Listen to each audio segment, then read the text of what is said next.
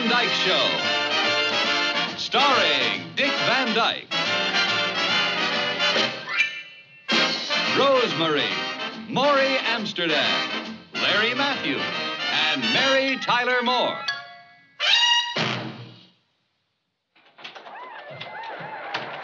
Hi, Rich. Hi, Daddy. You're late. Yeah, I know. I didn't get a chance to call. Is Mama mad? I don't know. She's in the kitchen talking to a man. Oh, anybody we know? He has a mustache. He's a lawyer. A lawyer? Just because I'm late for dinner? Laura? In here, darling. Do you take it off when it goes ding or ding-ding? No, the ding just lets you know it's ready, and then it'll shut itself off. Hi, darling. Darling, this is our new neighbor, Arthur Stanwyck, my husband, Rob Petrie. Oh, hi, Arthur. Hi, Rob. Oh. Your wife's been kind enough to instruct me in the operation of all my new mechanical devices. Oh, well, how's she doing? Well, she's been trying to teach me how to make a chicken roast itself while I'm out playing golf. I've got the same equipment in my kitchen, but I must say I'm thoroughly confused. Listen, I've never been able to figure out all these timers. You better let your wife do it. It's safer. Yeah, I know, but that's a big price to pay just to get your stove turned off. How's that? Well, Arthur's not married. Oh, you're not? No, I'm afraid I'm a bachelor. Well, don't be afraid. Some of the most married men I know are bachelors. We just love it. Say, Arthur, are you engaged or anything? No, nothing. As a matter of fact, I'm so unentangled at the moment that next week I'm going to a bar association ball with my brother. Oh, that's terrible. Oh, no, not really. He's a rotten dancer. I beg your pardon? Well, his wife is an excellent one, and I take over for him. Oh. Well, I won't hold you two folks up any longer. Thanks for the course in stoves and water heaters. Well, listen, would you like to stay for dinner? Well, thanks, but I have a house full of dust to rearrange. Oh. May I have a rain check? Sure, you can cash it in tomorrow night or Friday if you like. Oh, I'd love it. May I call you on that? Please do. Thanks again. Bye. Bye. Call us if you need anything. Thanks. You're kind of a nice guy. Very. What's a good-looking bachelor with a mustache doing living in the suburbs? Well, I asked him that. Not quite that way, of course, but says he's looking for a quieter way of life, sort of a change from the bustle of the city. Well, hope he finds it. You know what I think he's looking for? What? A wife. Yeah, whose? Oh, well, don't... I won't give him yours. Well, that's okay. Listen, darling, I know how you hate it, but would you mind if I took one more fling at matchmaking? What if I said no to that?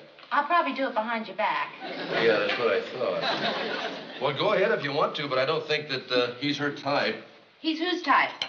Well, Sally, of course. Oh, I agree. Well, then why bother about it? Well, I was thinking about my cousin Donna. Your cousin Donna? Yeah, she'd be just perfect for him, Rob. Are you kidding, honey? She's more imperfect for him than Sally is.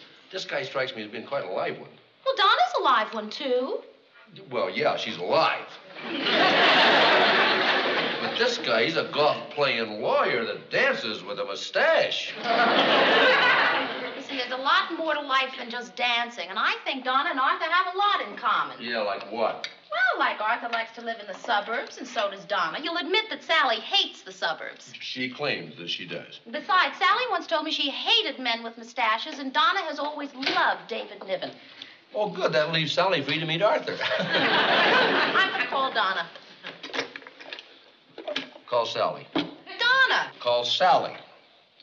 We'll call them both. Both? Well, can you think of a fairer way to do it? No, I guess not. All right, call them both, and may the best lady win.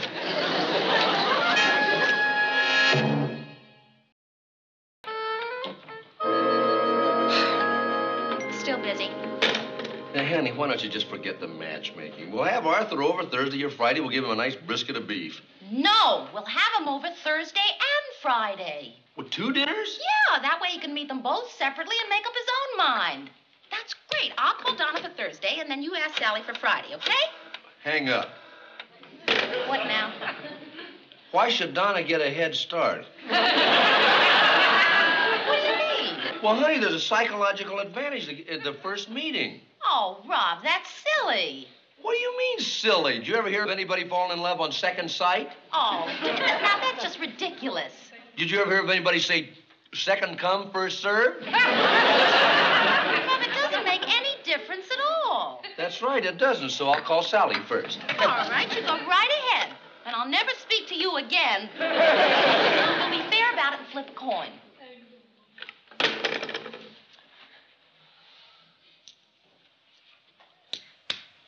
Heads. I win. Wait, I Mom, you know heads is mine. Ever since we've been married, heads is mine. Oh. You sure you didn't used to take tails? I hate tails. I'm calling Sally, and I'm going to ask her for Friday, and then I'll call Donna and ask her for Thursday. Agreed? Okay. Wait a minute. Oh, Rob, what now? Now that we got Arthur's future all planned for him, you think we ought to call him and tell him? Good idea.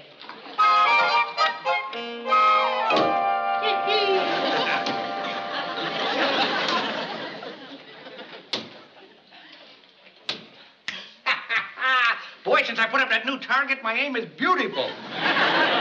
You better cut it out. Mel's been complaining of headaches. You sure? Really?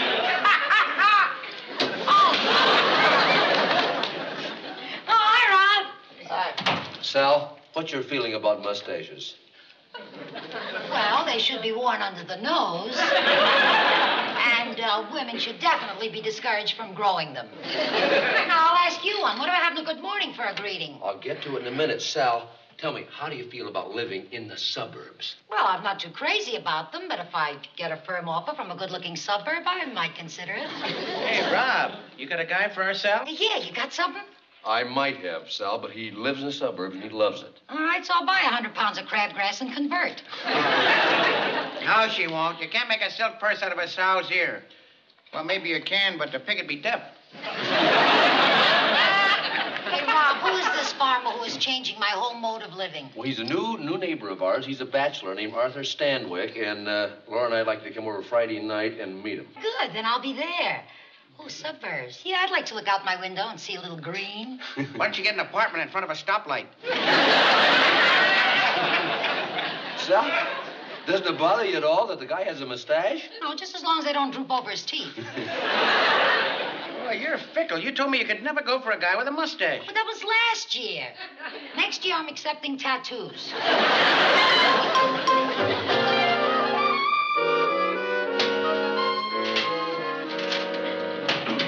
Boy, the guy that puts these corks in must be the same guy that puts lids on macadamia nuts. Why don't you use that new one, the one that goes like that?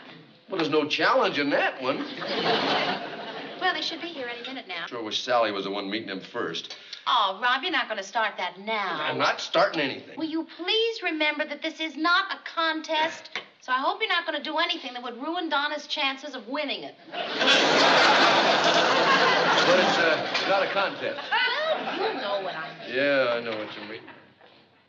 You mean I can't even lock her in the bathroom or trip her like Sally suggested? Rob. No. Oh, Johnny, would you get it? I'll be right out. Okay. And behave yourself. Or you won't trip her unless she trips me first. Oh, hi, Donna. Hi, Rob. Come on in. Nice to see you. Let me take your coat. Oh, I'm sorry. Oh, that's all right. It's supposed to be that way. I designed it myself. Oh, gee, that's clever. Yeah, I've never seen anything like that. Oh, is that all? Yes, that's right. Honey, Donna's here. Hi, I'll be right out. Don't rush, Laura. Well, how you been, Donna? Just fine, Rob. How's Aunt Martha and Uncle Edward? Well, actually, I don't see my parents much anymore. We don't have anything in common. Well, except maybe your grandparents. Actually, I could have more in common with my grandparents than my parents, genetically speaking. Hereditary patterns often skip a generation. Oh, yeah. Matter of fact, ours did. You still taking harp lessons? I never took harp lessons. Oh, I thought you played some kind of instrument. Oh, that was the Cambodian kabakalukia. That's right, you're a kabakalukia player, yeah. Well, isn't that something like a harp? Oh, no, not at all. Actually, a kabakalukia is an East Indian milking funnel covered with goat gut. Oh, and you kind of. Yeah, I see. Oh, G and E flat minor. No, I think that's Arthur. Oh, no, that's Arthur. You mean the pitch? E and G. Bum, bum, bum. I didn't know that. Hey, Hi, Arthur, Rob. how are you? Oh, I'm sorry. Well, don't be sorry. It's an excellent year. Yeah,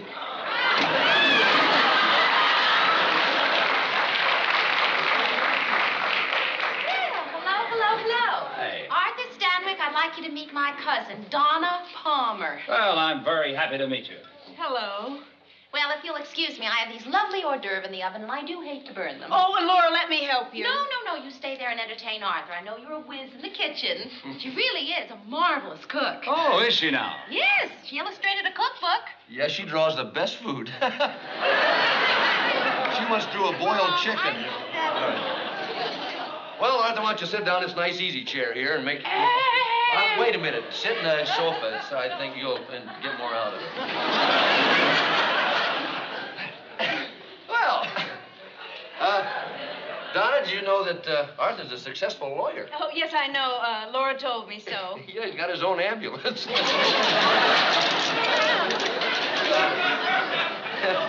And Donna here's a psychologist, Arthur. She is? Well, I hope you're not nursing any grudges against lawyers. Oh, no, but in my work as a psychologist, I have had some rather heated discussions with members of your profession. Hey, that's wonderful. I beg your pardon. Well, I mean, you and Arthur have a little something in common there. What's that? Professional antagonism, I guess. Paternalism. Actually, I enjoy discussions with my lawyer friends. Well, I hope we enjoy our discussion tonight. Oh, I'm sure we will. That's a beautiful stone. What is it? A rock. I found it in my backyard. I have some great rocks in my yard. Oh, I'd love to see them. You see, I mount my own rocks. Did you mount this one? Oh, yes, I did. May I? A beautiful job of mounting. Can you see with my glasses? Perfectly. Isn't that marvelous? They both have the same prescription. You know, actually, I make a lot of my own jewelry. Well, I've always admired people who can work with their hands. I've never been able to. Oh, Laura, let me help you. No, that's all right.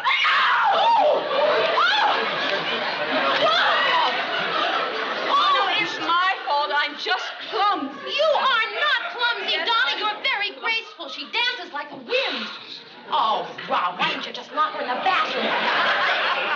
Arthur, would you like a glass of wine? Thank you, Rob. I'd love one. Yeah, how about you, Donna? Oh, me too. Oh, well. Oh, well, what? They both love wine. Isn't that compatible? Well, votre santé. You speak French. A little. I picked it up from foreign films. You like foreign films? I love them. Don't you just hate subtitles? Oh, I despise them. They make me nauseous. Oh, me too. Oh, they both get nauseous.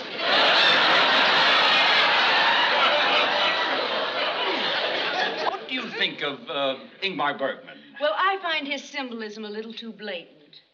I'm afraid I have to agree. You know, the clock without hands in that Wild Strawberries dream sequence? Well, its meaning was so obvious. Oh, much too obvious. But you're the first person who's ever agreed with me. Arthur, have a little more wine there. No, Arthur. You save your palate for my chicken. You know, a new set of screenings is starting at the museum. I know. I'm a member. You are? Yes. So am I. Isn't that a coincidence? Well, isn't it? Why not? A lot of people belong to museums. You don't have to be the same blood type exactly. Well, why don't you come and help me in the kitchen?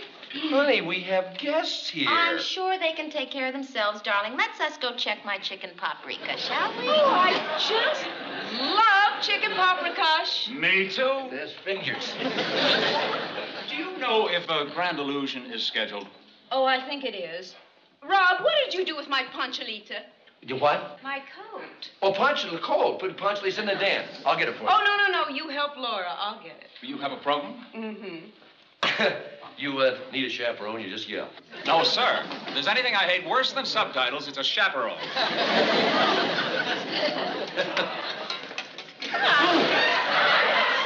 Why did you do that? That hurts when you do that. Because you deserve to be punished. You behaved just abominably. Well, you're winning anyhow. I don't know why I had to give him wine. Up till then, the only thing they had in common was rocks. Well, I hope you're not planning any more sabotage. Oh, now, you don't think I really tripped them on purpose? I'll reserve judgment until the evening is over. Can someone please let me out of here? What is that? Did you lock her in the bathroom? What? Oh, Rob, if that isn't... I have.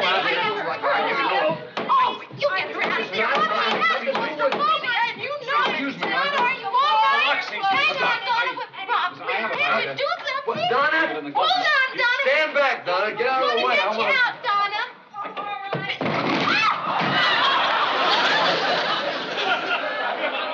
Are you all right? I'm fine. Come on out, Donna. Oh, Donna. I feel so silly. Oh, Rob, that is the dirtiest trick of all time. Don't tell me you didn't do it. You much as told me you were going to do it. Well, you can trip her all you like. It doesn't seem to have any effect.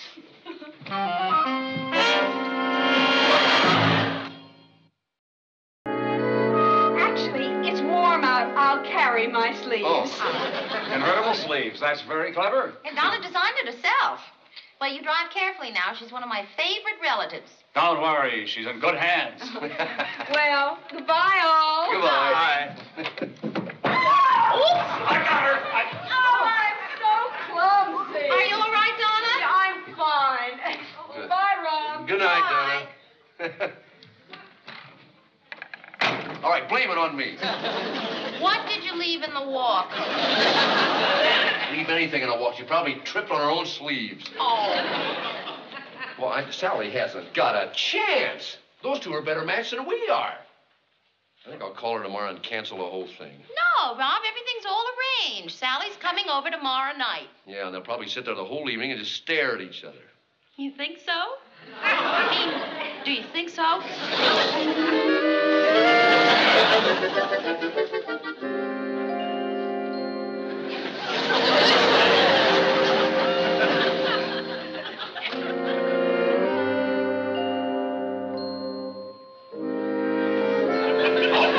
So the messenger boy says, what are you talking about? I just came to deliver a package. That's the right punchline. Gee, you're wonderful. I told you, I know all the jokes. I'll tell you what, this time you just give me a punchline and I'll tell you the joke. Oh, no. Yeah.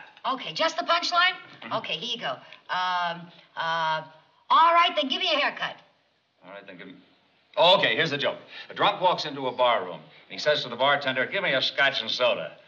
And then he drops his head down on the bar. The bartender says, I can't serve you. You're so drunk now you can't hold your head up. So the drunk says, all right, then give me a haircut. Oh, Rob, this guy is the greatest. I thought you said you were a lawyer. Well, I am, but as a kid, my idols were W.C. Fields and Fred Allen. No Clarence Darrow? No, Frankie Darrow. Well, how'd you get so interested in law? Well, somebody heard my jokes and sued me. I had to defend myself. Oh, me. Hey, you're my kind of guy. There's nothing I like better than a good comedy. More than foreign films and rocks? Oh, I have a wide variety of interests. Hey, you like rocks? I love them. Oh, me too. Emeralds, sapphires, rubies. Boy, them's my kind of rocks. Oh, you're talking to a poor lawyer, not a rich jeweler. Oh, I wasn't suggesting that you buy them for me, counselor. I'm gonna buy them for you. You're my kind of woman. This is calabash.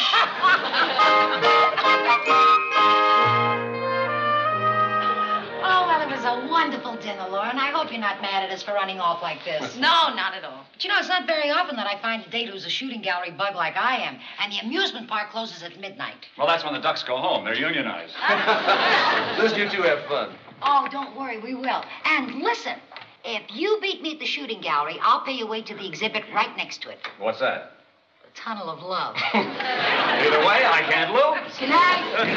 Good night. Good night. I don't get it. I don't either. He gets along with Sally just as well as he did with Donna, but it's like two different people. He seemed to really like them both, and they both seemed to like him. Yeah. Well, it's their problem. Let's get some sleep. You know, it's like that story about the man who was going to open a door. Didn't know which was going to come out, a lady or a tiger. Remember that story, darling? Oh, what'd you do that for? I just want you to know that I'm for my candidate, the tiger. You sure Sally gave him her phone number at work? Honey, she gave him her phone number, her office phone number, her home address, and I think her zip code. I just don't understand it. He spends 2 wonderful evenings with 2 wonderful girls and then doesn't call either one of them. I think he probably will in a couple of days. I just can't wait to find out which one. Why don't you call him and invite him over to dinner again? 3 nights in a row, he'll think I'm after him. Why don't you call him, darling? You're a man.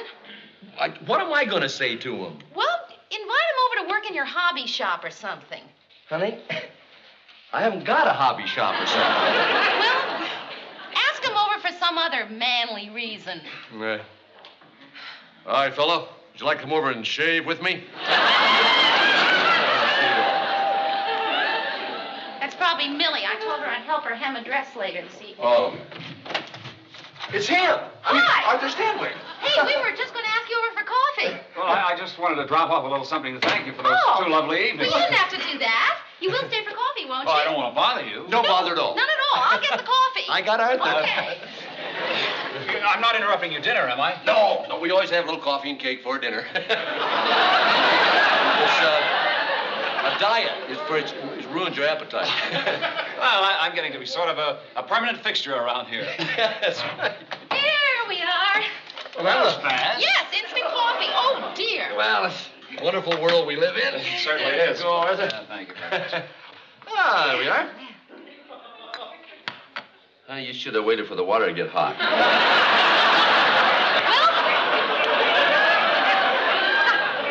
Cool coffee's nice for a change. Yeah. But I really shouldn't have anything anyway. I have a date for dinner. Oh, you do? Anybody we know? Well, I doubt it. It's my ex-wife. Oh, your ex-wife? Did I say something to shock you? No, why? You're wiping the tray with the cake. Sponge cake. What about your ex-wife? Oh, well, she just got into town and she phoned me, and so we decided to get together and talk over old times. She was my first, you know. Your first wife? Yes, and my third. I married her twice. You've had 2 wives and 3 marriages? Oh, yes. None of them worked out. I have this bad temper, you see, and, well, I'm prone to hit people that I love. You hit your wives? Well, I have. Oh, I must be upsetting you people with my problems. No, there's not. No, it's very interesting. I've been going to the psychiatrist now, and I must say it's been very, very helpful. I hardly hit at all anymore. Well, how about Donna and Sally? Oh, they're lovely girls. I like both of them. Well enough to hit or to what, take them out again? Yes, but that's why I won't. Now, you see, my psychiatrist has advised me never to take a woman out more than once until I've completely solved my problem.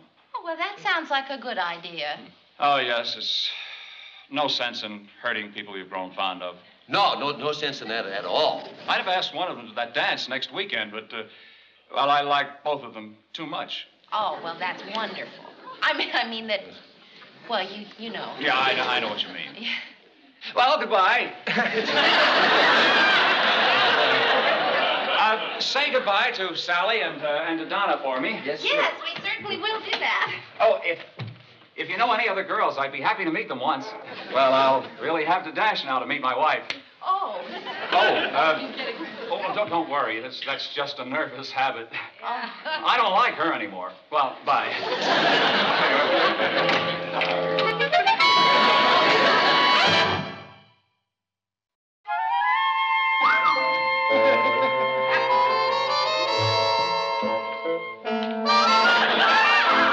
I just want you to know I still love you. Darling, there are other ways of showing people you love them. Oh, boy, what'd you do? That hurt. Come on, I didn't even touch Well, you didn't touch? Come on, put them up. Put them up. All right. Okay.